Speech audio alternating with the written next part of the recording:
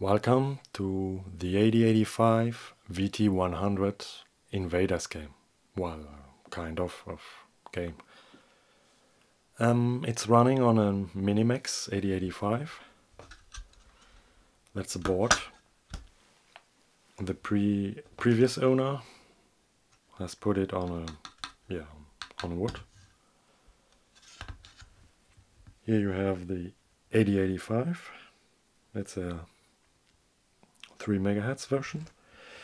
You have the RAM, you have the ROM, and here's a transmitter receiver for the serial port.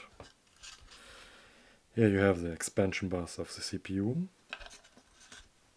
and here you have the serial port of the CPU. The 8085 has a serial port, and on this side there's a reset button. There's a power plug, and this is a 9-pin serial port, which I will connect to the computer.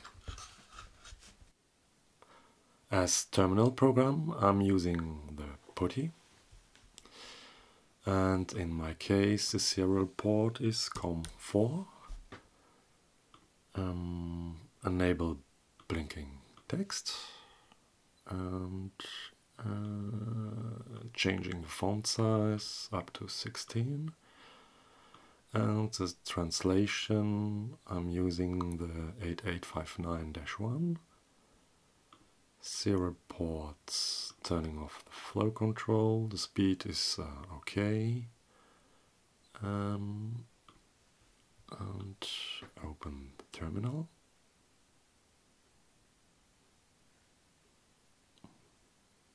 There we go. Let me fire up the board. ROM is loaded, checking the commands, using L for loading the program into memory. L at address 8000, copying the hex code and pasting it.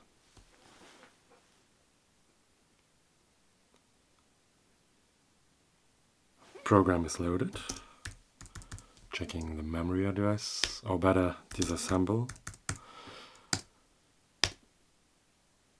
Looks fine. Let me just change to the base address. The base address is the starting address. In this case, it's the ROM. The Intel 8085 starts at address 0. But we will launch now my program at address 8000. Oh, it's far too fast. I've just finished finding a stupid bug and forgot to change back some values. I was really struggling with this one. I actually misspelled a label which also exists, and I didn't get it until I debugged it with several breakpoints. Yeah, but before I was rewriting some code and wondering why it didn't work. So let me put those values back. Here's the source code, that was this one. MS counter. Well, let me change it on the fly here. Here's a listing. MS counter, and where is it in the code? Here at address 82C, 82C. Yep, change it, 82C, and putting 1,000. What's 1,000 in hex? Let me open the calculator. Here we go. 1,000 hex 3E8. It's E8 slow byte before high byte. E8 03. Yeah. And the next one,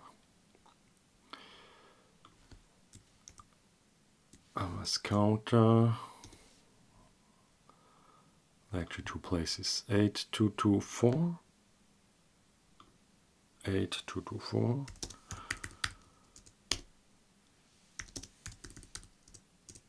and E803, and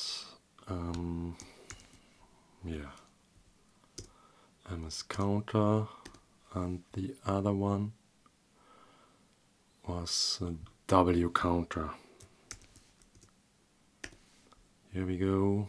Wow, that's the init settings, that's fine. This one is more important. 8365, 8365, and put the value 32, should be fine.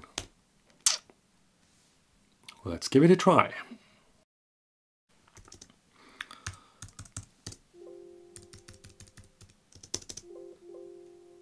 Yeah, looks good.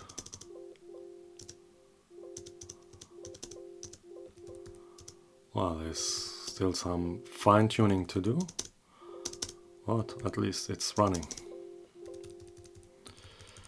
Let me get the ship. Ah, come on, come on, come on. Ah, yeah, missed it.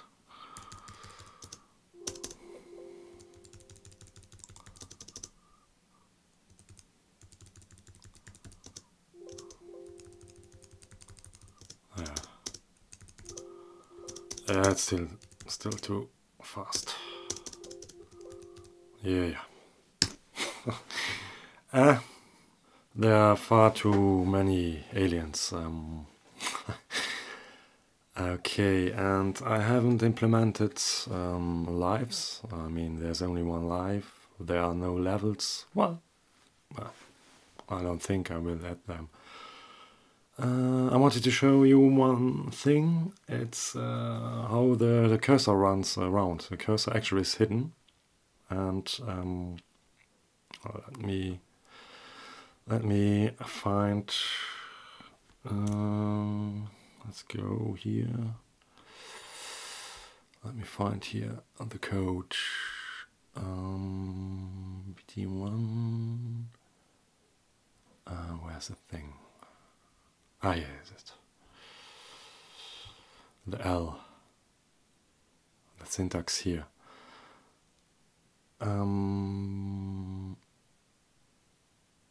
Yeah.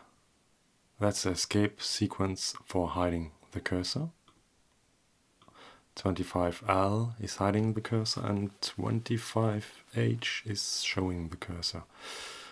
Okay, 8807.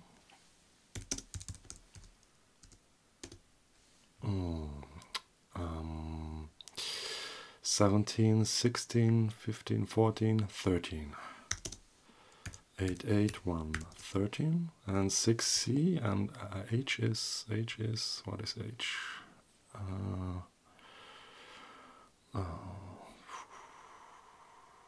Here it is, H.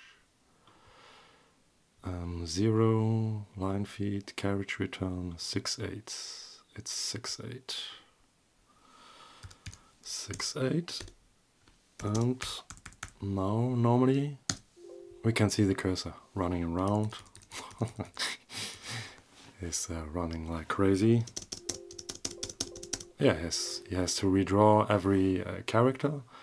There's no video memory. You have to send every movements, and you have to keep track of every character on the VT100 terminal screen.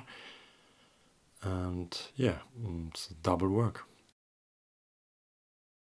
I hope you enjoyed the video, and yeah, see you next time. Bye bye.